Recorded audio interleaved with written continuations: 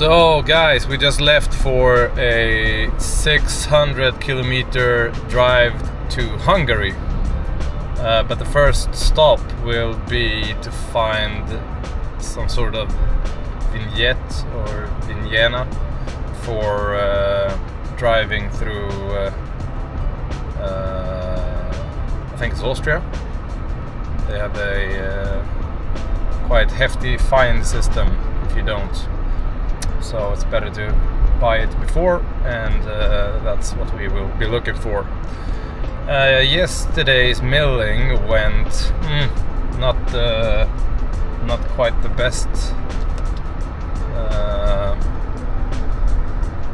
runs I had.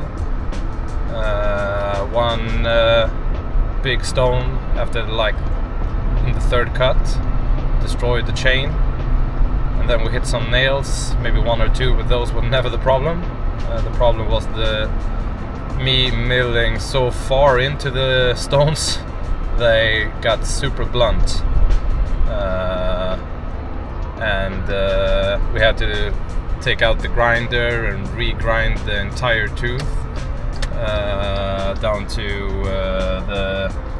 down to 50% of the entire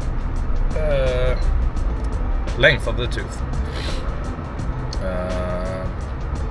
which took some time. Also adjust the rakers, but as I said, we're on to the road now, and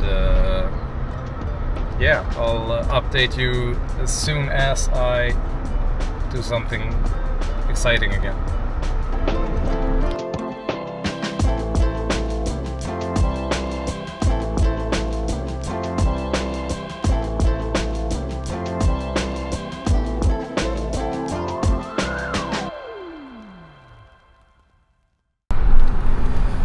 So guys, I got the idea on an open stretch to speed from the gang and send up the drone to get a cool footage of the team passing under.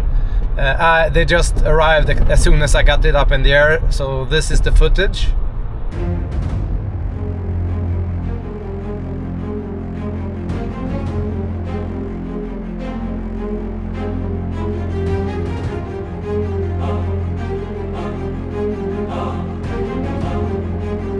And as you can see, it wasn't the best. Anyways, I'm 2 minutes away from the touchdown in Hungary, and I'm about to meet Adam from Budapest. So that's where we are today, right now.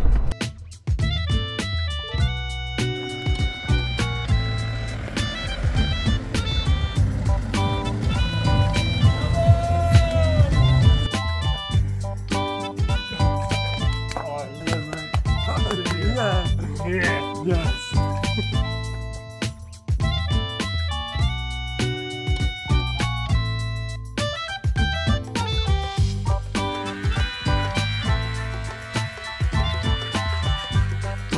Brother. You? But what's that, brother? What's up, brother?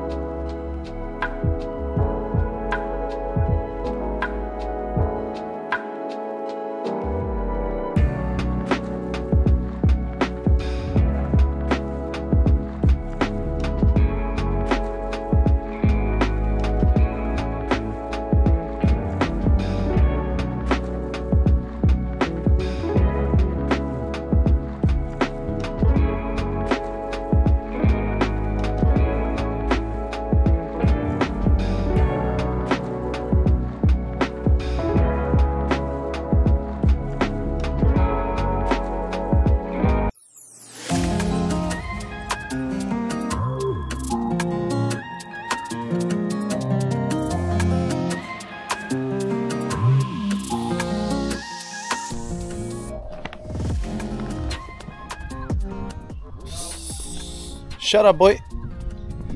So we are basically packed up. Car is jammed. I feel like a proper bag lady. Joe said I look like one as well. And now we are gonna drive off on a... I really don't know the length of this trip, but it says around 5.5 hours. My experience tells me it's probably gonna be longer, so around 6-7 wouldn't surprise me, since Joe is driving like a old lady. Oh, you're here. Yeah, we're just gonna pack the last stuff and get on the road then.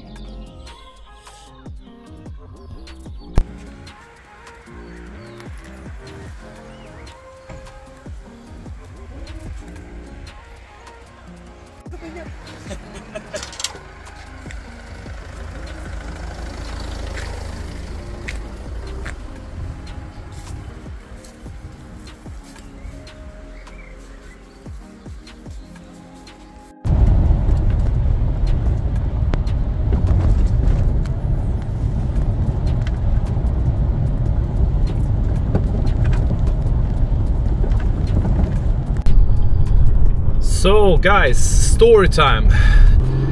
We went down to the core of Budapest, and the intention were to sit down and have a few beers and eat some food.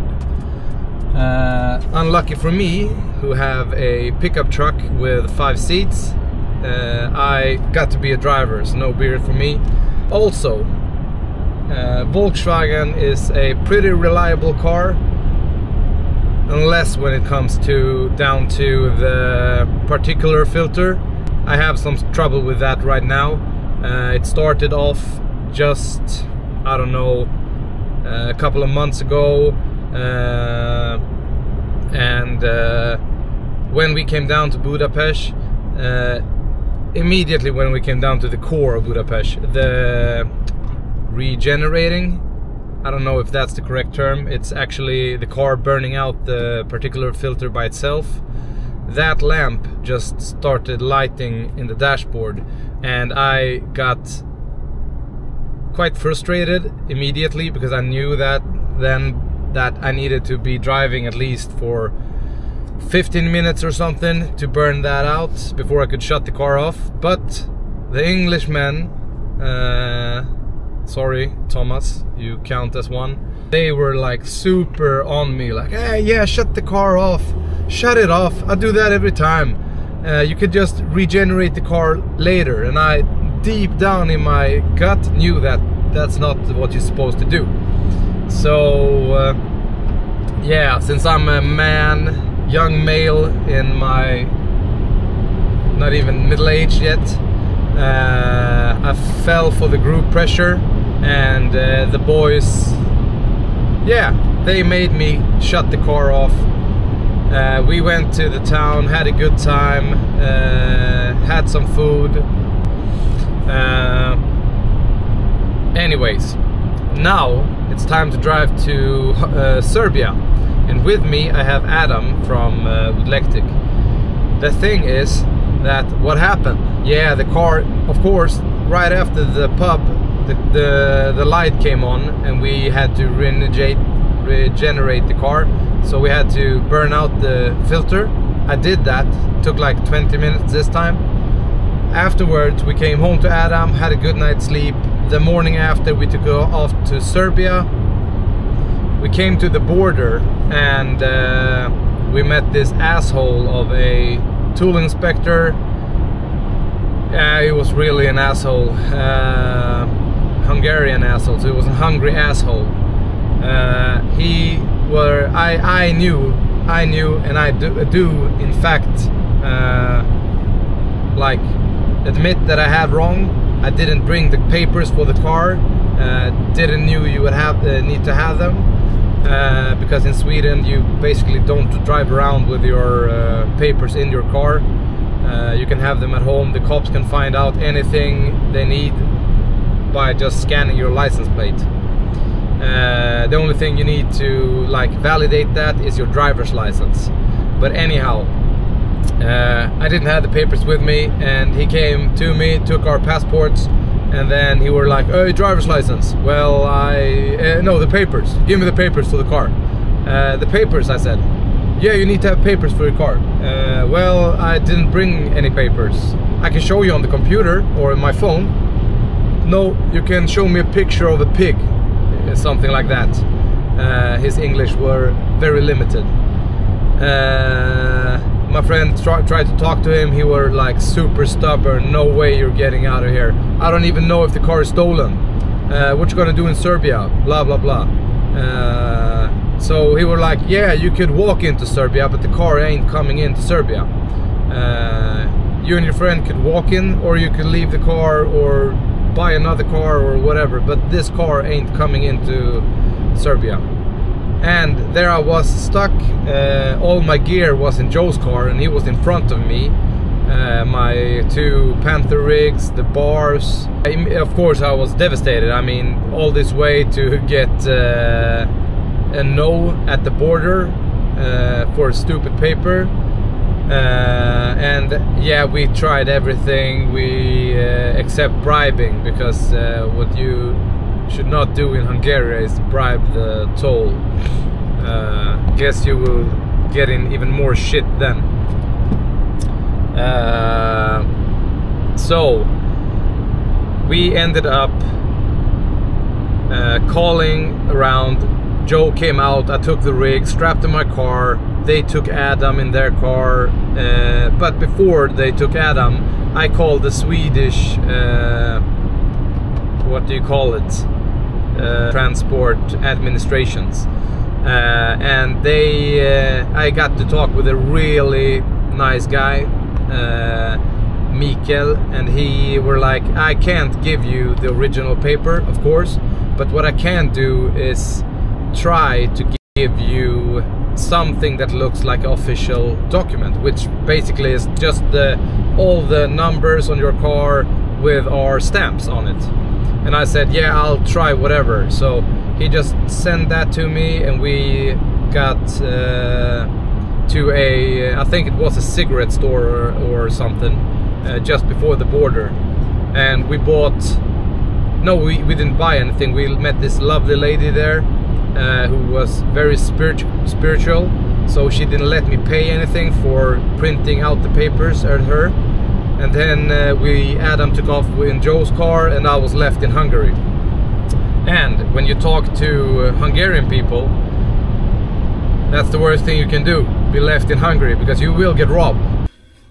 So that was a fucking miss. Anyways, I've printed out the documents that I missed bringing, and they look like shit, but I'm gonna try to travel a good 50 minutes to the side of the border and trying to get in there. It's no guarantee, but no one knows how it's gonna end. So let's go. So I'm at the second, the Ruzge border.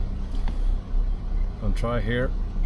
Still have like 10-15 minutes left. Been standing here for at least half an hour, trying to avoid the window cleaning guy who's running behind me.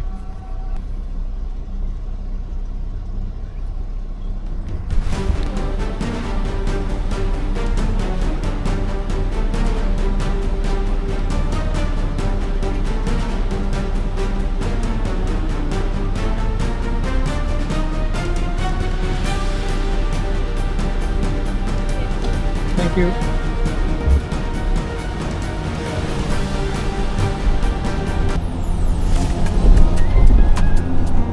That fucking fucking worked.